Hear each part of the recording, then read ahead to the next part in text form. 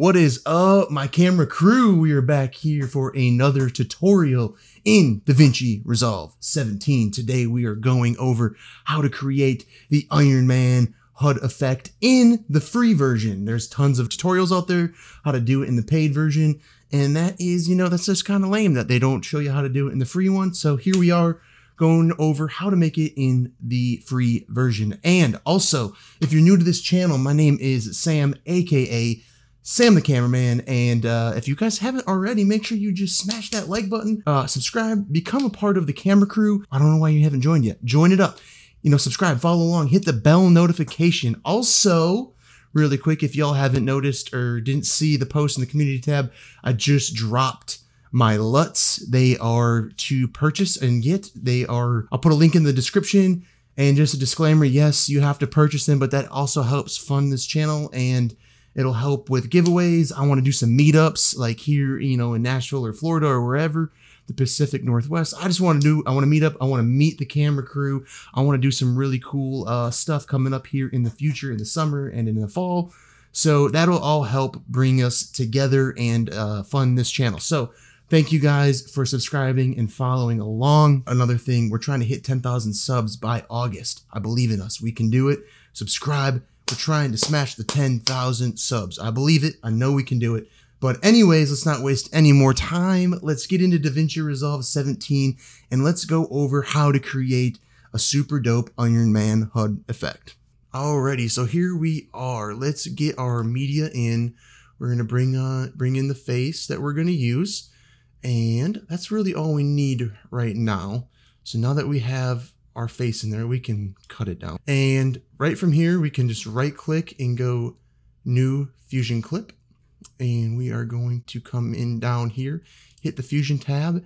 And yes, we're going to be in fusion. Do not be afraid. I promise you, it's going to be okay. We're going to get through it together. All right. So we have our media in one and media out one. So that's like our image that's coming in. And this is the final image here. Let's bring all of this over because we want to get a little bit of more real estate here. And to zoom in and out of your image, I should probably explain this to y'all. Hold Control or Command and use your scroller wheel, and you can just, come in close, come out, whatever you would like. That's how you do that. All right. So just to stay organized, you can click on your media in one, and we're going to go to rename. You can also hit F2, but rename this. We're going to just name this face. And we're going to rename this one final, just so we stay organized. Staying organized is crucial when it comes to the fusion layout here. And also, if you notice, my nodes stick to the graph. If you want to adjust that, all you have to do is go to Arrange Tools, right click, go to Arrange Tools, to Grid, to Connected. I always do to Grid. And it just keeps it nice and pretty. Okay, so the first thing we want to do is generate some tracking data. So let's hit Shift Spacebar, and we're going to use the Planar Tracker for this video. Being that we're using the free version, the Planar Tracker comes with the free version of Davinci Resolve. So with the Planar Tracker added in, we're going to hold Control again and scroll in. And we're going to track her nose because her lips move, her eyebrows move a little bit, and her nose stays kind of in the same position the whole entire time. So let's just draw around her nose. And all you do is just create a little, almost looks like a mask, but it's not. It's like creating the area that we want to track. And we want to do point. And if we were trying to track like the rotation of her face and all of that, we would want to do perspective or translation, rotation, and scale. For this, we're only needing to know like the X and Y coordinate because she doesn't really move her face left and right, and the perspective of the image doesn't change too much. So we're going to hit translation. Everything else here is fine. You always have to make sure you hit set. This is going to set the frame in which the track starts. And if you don't do it, it'll just pop up an error message and let you know that it's not going to do it. So you have to do that no matter what. So we're going to set that, and then we're going to hit track to the end. We're going to let it do its thing. That was pretty dang quick. So now that we have this tracking data already here generated, what we want to do is come down to the bottom of it and hit create planar transform. And this right here is going to have all of the tracking data. We're going to be using this a whole bunch. We're going to generate probably like a whole bunch of these, because as we add in elements, we're going to add the planar transform to these different elements. And that is going to allow us to, have that stuff tracked to her face like it should be. All right, so now we need to create that helmet look where we don't want to see her hair. We want to make it look like she's in a helmet. So what we want to do is hit shift spacebar again, and we want to type in background or just back, and then background will be there. And here it merged it all in together. We don't want to do that just yet. So we have a background right here, and we have a planar transform. And I'll show you why we made that planar transform for the background in 1 second. Now we need to get a merge node coming in. So shift spacebar, we're gonna hit merge, and if you hold shift, you can add that into this pipeline, and then we'll just drag the background to there, and everything goes black. And that's how it should look. We're going to add this planar transform. And in order to add this planar transform to the background, we need to add it to the mask input, because we are going to draw a mask revealing her face, and that's what we need to track onto her face. Like, that's why we have that planar transform. So to connect this, grab the little square, right click, drag it on the background, and just click effect mask. Now that that's there, we can hit an ellipse tool, drag that in, and we can connect this to the planar transform. And now we don't want to connect the ellipse mask to the mask effect. We want to connect it to its input. So we're going to drag it and put it onto the input. And just like that, our ellipse mask is on the image. However, it is not the way we want it. So what we're going to do is we are going to come over to our inspector tab with the ellipse mask selected.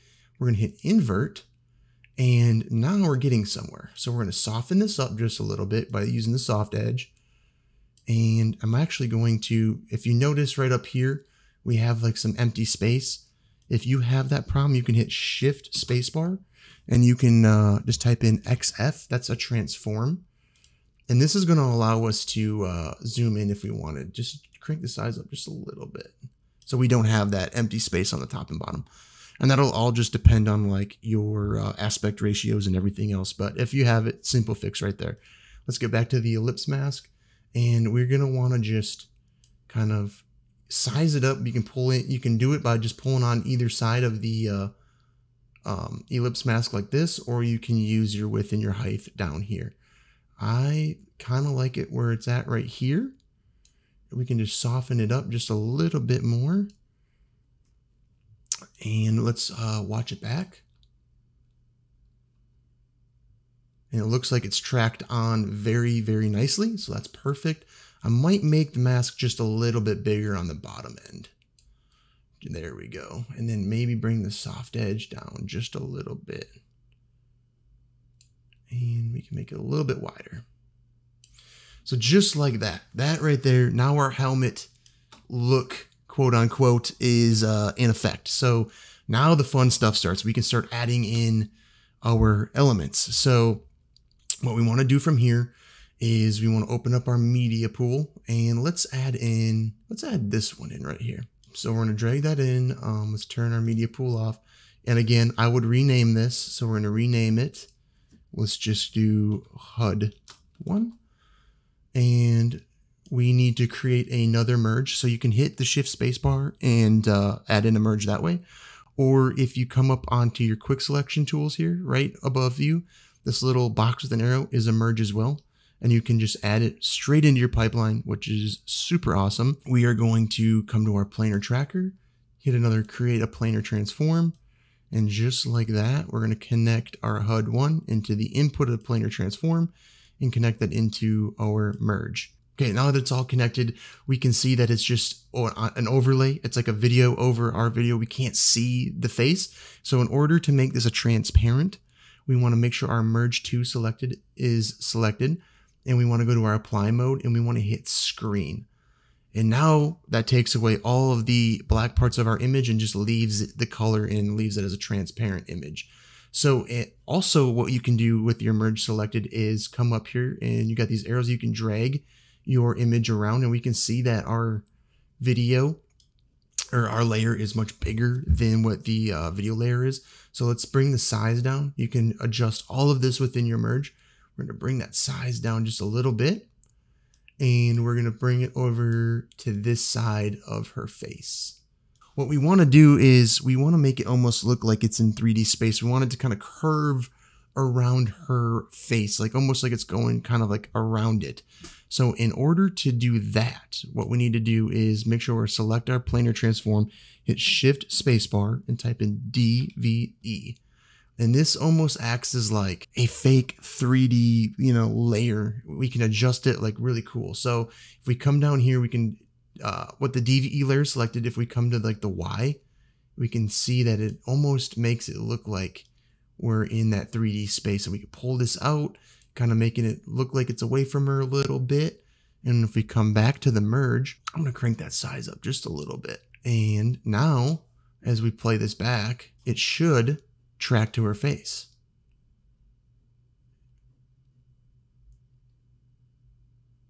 That's looking pretty dang good if you ask me. So now that this is tracked to her face, we have it kind of moved in 3D space. We need to do a couple more things to like really sell that effect. One of them is adding a glow feature. Why would the hologram not have a little bit of a glow, right? So make sure the DVE is selected. We're gonna hit Shift Spacebar and we're gonna type in glow. And we're going to add in a glow node. So just like that, we're going to just crank that glow size up just a little bit.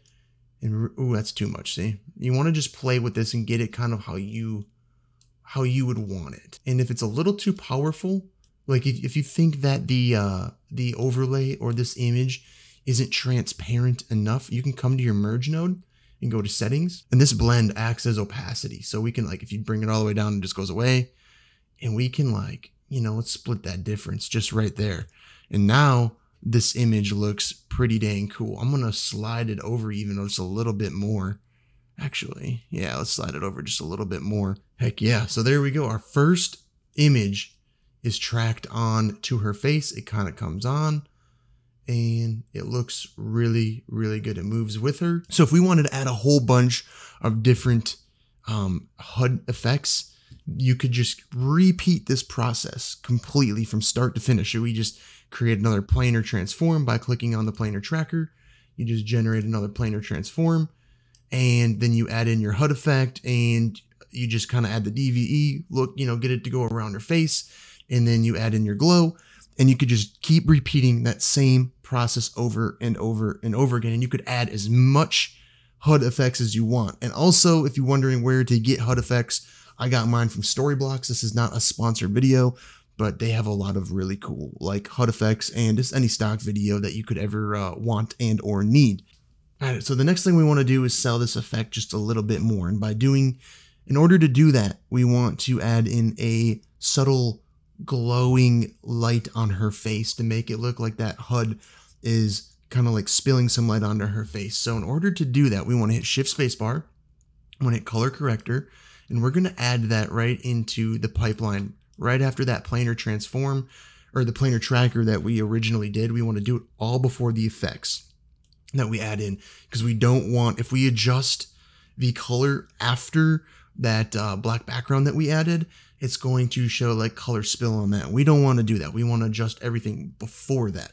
And that's why we put it before all of that in the pipeline. So first, let's make sure we come to where we want to start.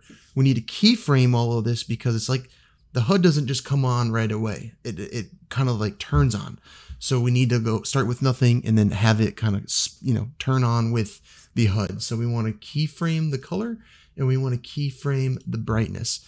And the next thing we want to do is come to the spot where that HUD starts turning on, kind of like fully. And I think we could probably come to right here. And now we're going to add in some light. And if we want, we can actually hit number 1 on our keyboard with the color corrector node selected. And it's going to show us our image. And we want more teal, I would say, like right there.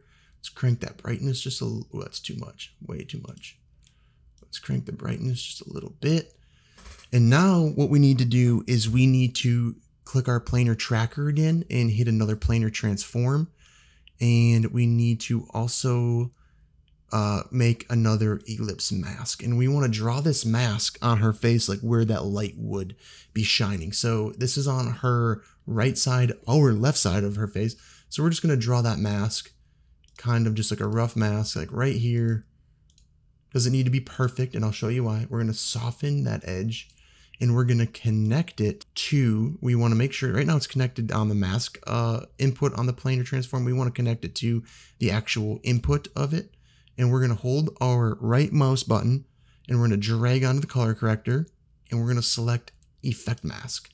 And just like that, we have our mask, or our masked light on her face. So if we just soften that up just a little bit more, that looks really, really good. And what we can do now is, if we have our color corrector selected, come over to settings. And again, we can play with that blend. So it's not too much. It's just ever so slightly like happening. And let's adjust our mask just a little bit because it's spilling off of her face. And we don't want that. We want it to look natural and real.